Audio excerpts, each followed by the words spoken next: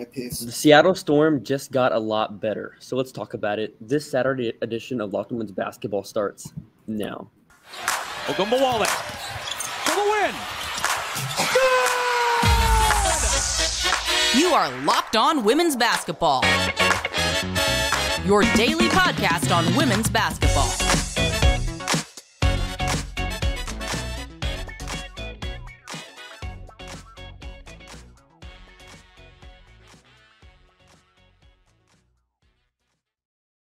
Welcome. You are Locked On Women's Basketball. My name is Hunter Cruse, and I'm the Saturday host covering the WNBA draft, rookie scale contract players, and contribute to our prospect scouting at The Next. Thanks for making Locked On Women's Basketball your first listen every day. Remember, Locked On Women's Basketball is free and available on all platforms, including YouTube. I am joined by my co-hosts M. Adler and Lincoln Shafer. M covers the WNBA in the New York market and heads our written coverage of the WNBA draft at thenexthoop.com. And Lincoln is an indispensable part of our scouting team. You can follow him at Doviania _ on Twitter. So on Friday afternoon, it was announced by R.M. Adler and further contribution from our team at The Next that talented wing Gabby Williams would re-sign with the Seattle Storm in the coming days and join the team in the coming weeks as well. So I'll give the floor to you, M, to just give a quick synopsis on how this was possible, given that Gabby was playing overseas and she is coming late to the season.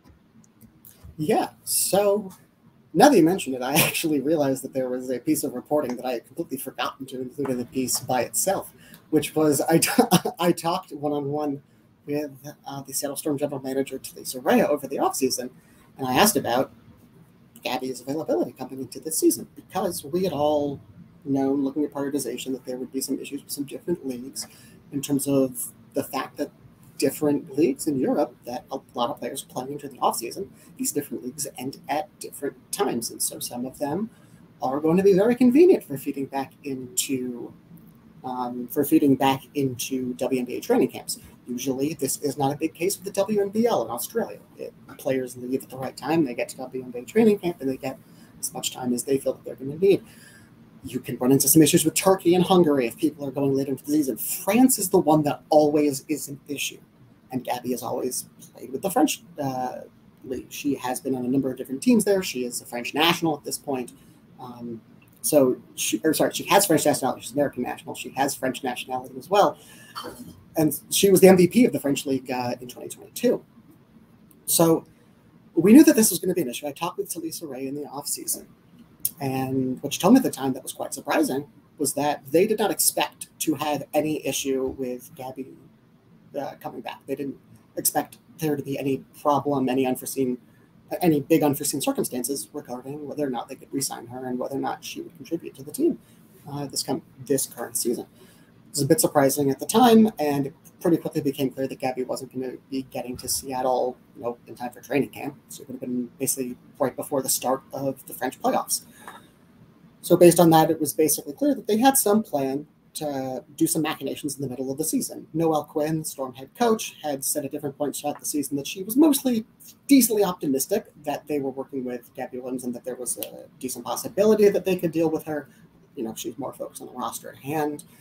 There was some complication. I'm not going to get into it here. You can read the article for this sort of narrative and how it played out, but there was some complication in terms of Gabby Williams' health and the exact timing of the playoffs and when she did not play. That made it a little unclear whether or not she was even going to stop playing by the deadline that the CBA laid out, that you had to stop playing in order to not be suspended for the WNBA season.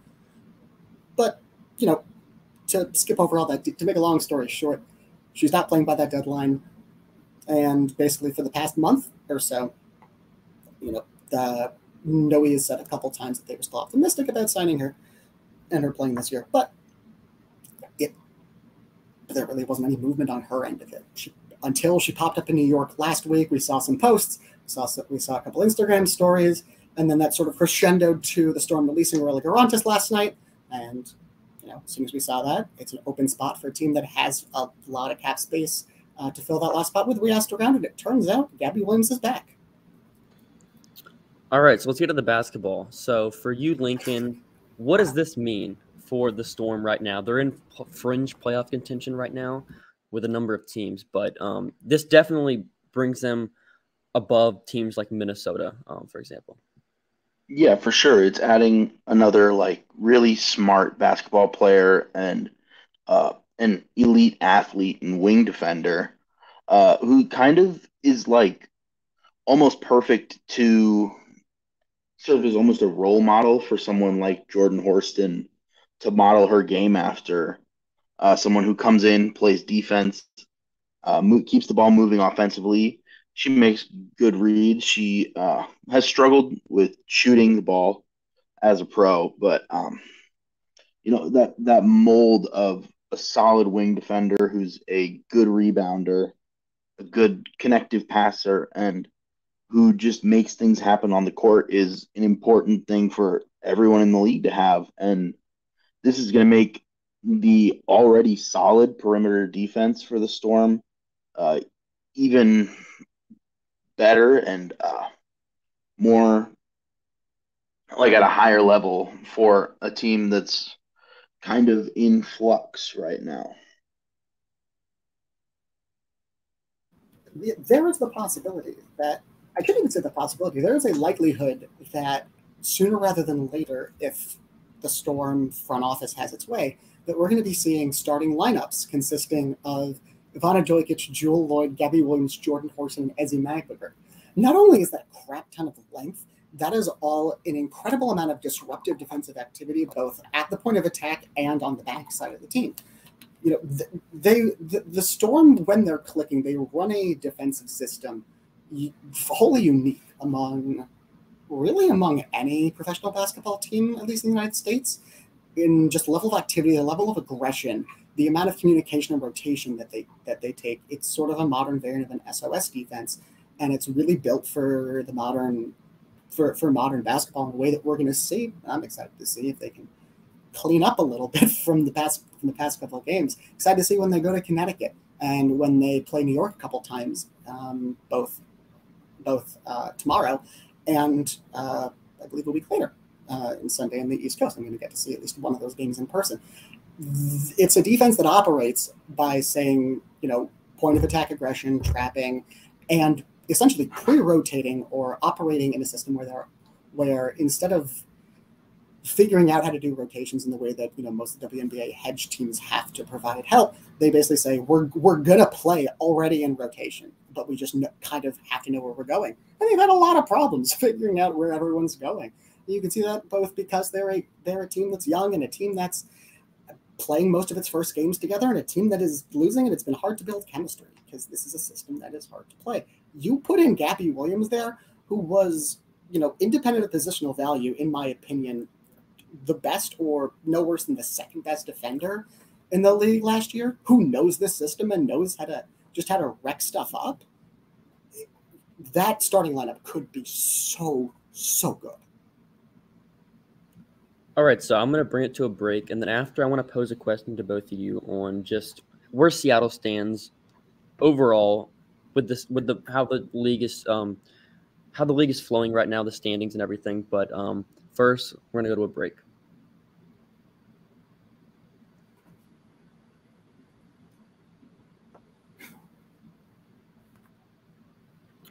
All right, so right now with how the WNBA standings are shaking up, there is four teams in contention for that last playoff spot between the Minnesota Lynx. They're 6-9 right now.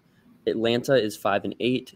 Indiana 5-10. Seattle 4-11. So right now for you guys, if you had to bank on it, who are you picking to get that 8th spot right now? I just want to say first, in terms of what you're saying about the setup of the standings of the league, to provide some context for that, we have the top four teams that everyone expected coming into the season. Aces, Sun, Liberty, Mystics, not necessarily in that order. That's not the point. And then there's a clear gap in the standings and in net ratings, whatever measure you want, to everyone else. You have the Wings and the Sparks follow them. Your teams that are tied for the 5th seed, they're both a game under 500. Just 3.5 games separate them and the very last place Mercury. The Dream and the Fever are both they have looked like crap, to be honest, over the past couple weeks, and yet they are 2 games out of the 5 seed. Yeah, this was always kind of what I imagined the standings to look like when you have teams as talented as Vegas, Connecticut, New York, and Washington. Like when you have those four teams that are going to be eating up a lot of wins and not taking as many losses, it's going to skew the rest of your standings to look a little funky. And honestly, I think that any team between 7 and 11 right now could end up in the 7 spot or the 11 spot. That kind of parity, it depends on team health because multiple teams that are in that mix have really struggled with injuries through the first month and a half of the season. Especially Chicago is just trying to find anything in the front court that works for more than a few games at a time.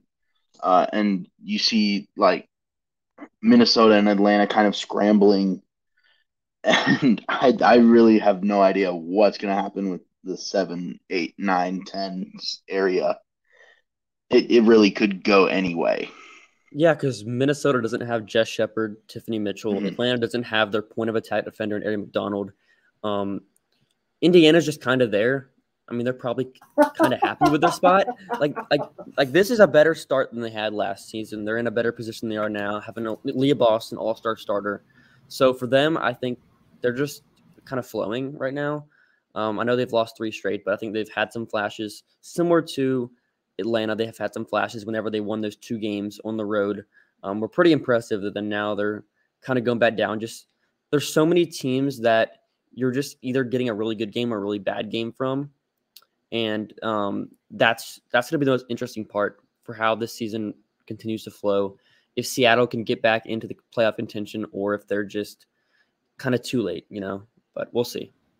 Yeah, I mean, that's the interesting thing for me is, like I said with the standings, I don't think you can say with anyone. I mean, heck, even the Phoenix Mercury, again, they're just 2.5 games out of a playoff spot somehow. It's not really too late for anyone, especially when we've seen what Seattle can do, which is beat up on most of these teams that are outside the top 4 or 5 in the league. The particularly interesting thing for me is the sort of opposite spots where you look at where Los Angeles and Atlanta are. Los Angeles has been absolutely decimated by injury this year.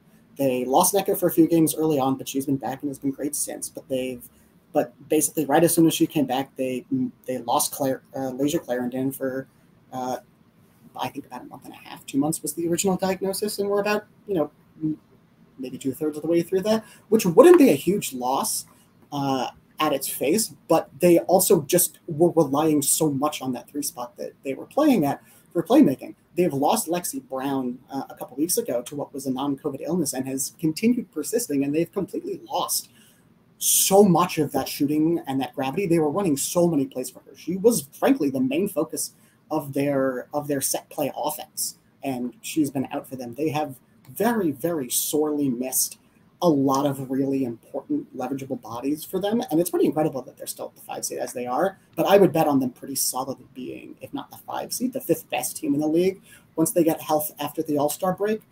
My concern, on the other hand, looking at Atlanta, they were healthy for most of the season. They had pretty much everyone they needed to rely on, and since the only real notable loss has been Howard Megdal, which obviously a notable loss in and of itself.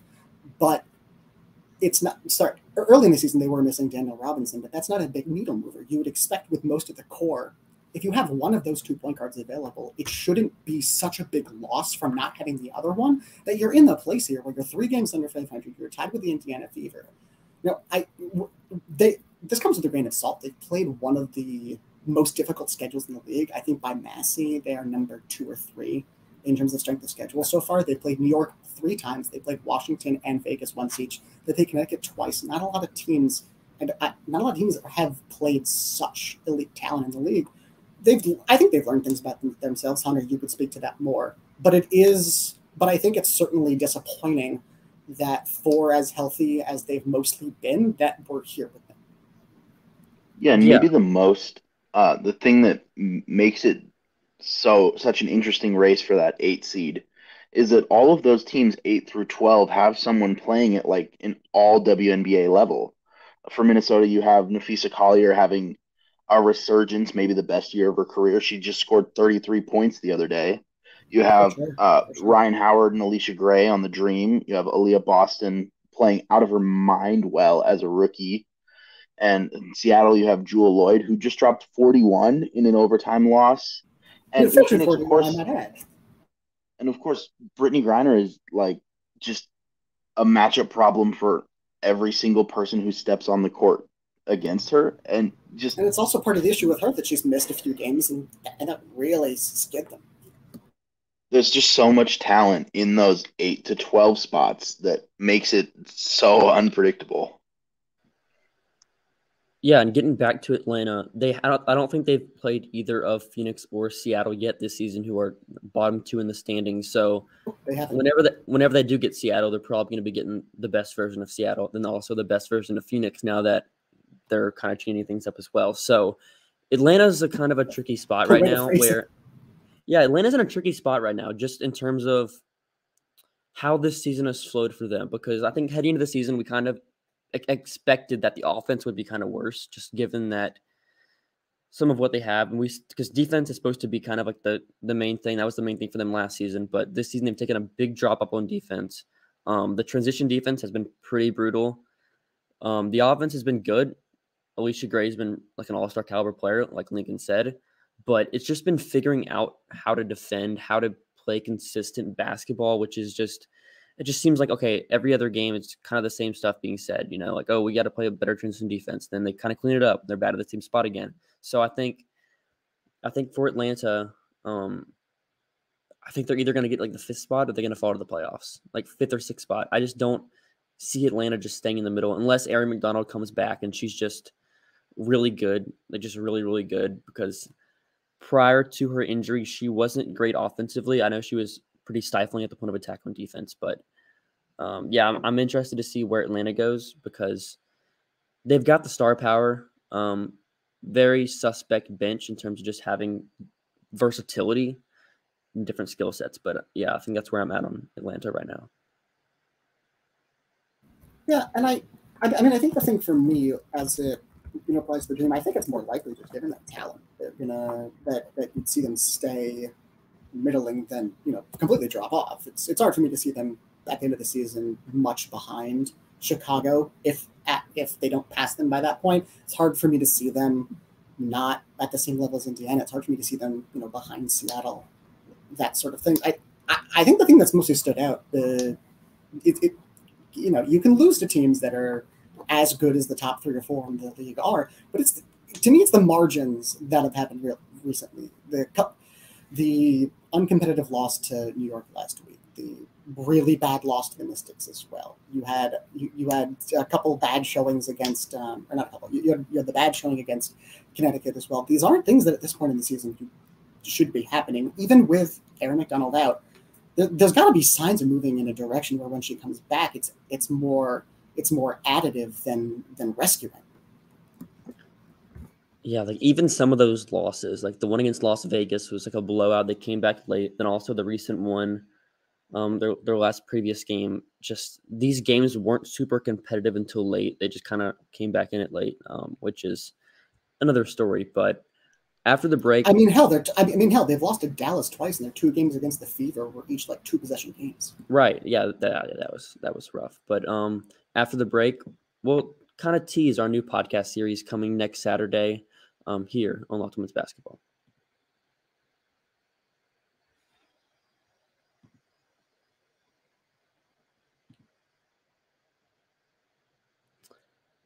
And we're back. I'm your host, Hunter Cruse, and appreciate you for making Locked Women's Basketball your first listen every day. So like I said, next Saturday we'll be debuting our new podcast series, WNBA Retrospect, a historical WNBA scouting series where we'll go through old full game films starting in 1997, reading articles from the time, speaking to people in the industry, and cranking the numbers to come to a strong conclusion on our thesis, aka who is the best WNBA prospect of all time. This idea came to us a few months back, watching Caitlin Clark cook defenses on a nightly basis, just given how great of a prospect she is, trying to compare what she's done to past prospects and see where that stacks up in totality against over the 25 plus years of WNBA draft prospects entering the league. Season 1, Episode 1 will cover the great Tina Thompson, the WNBA's first draft selection out of college and a key member of the legendary Houston Comets dynasty. And as usual, each episode will be made available on your preferred podcasting platform and YouTube. So yeah, we appreciate making Locked On Women's Basketball your first listen today. And join us for our continued WNBA coverage next week. Have a terrific weekend, everyone.